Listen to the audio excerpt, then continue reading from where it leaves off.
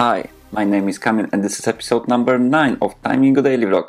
Today we'll be talking about how to get new clients as a freelancer. So there is one proven method which will work even if you don't have connections, if you don't have previous clients, if you are very fresh to freelancing.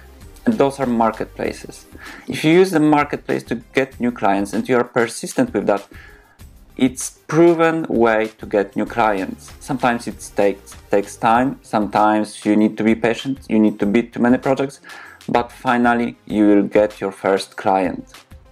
And there is a wide choice of marketplaces. Of course there is Taimingu, there is Upwork, there is Freelancer, there is Guru. From the marketplaces I have just mentioned, I highly recommend you to try Taimingu, because it's the only marketplace which will not charge you any fixed fee on your income. Other marketplaces charge up to 20%, so it makes a huge difference.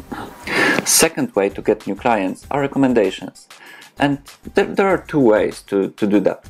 First way is to ask your existing clients to recommend you to their other friends who do business to other companies. And also, you should ask your fellow freelancers about that. Because sometimes, if you have the friend who is freelancer and who is doing, for example, graphic design, and you are a programmer, you can ask them to recommend you to their clients, because you are not the competition to what they are doing. So it's the really good way, and for me it worked in many situations. Third way to get new clients is networking, and it may not be the easiest one. It may require you to leave your home, leave your comfort zone, but it's highly effective. It really works like a charm.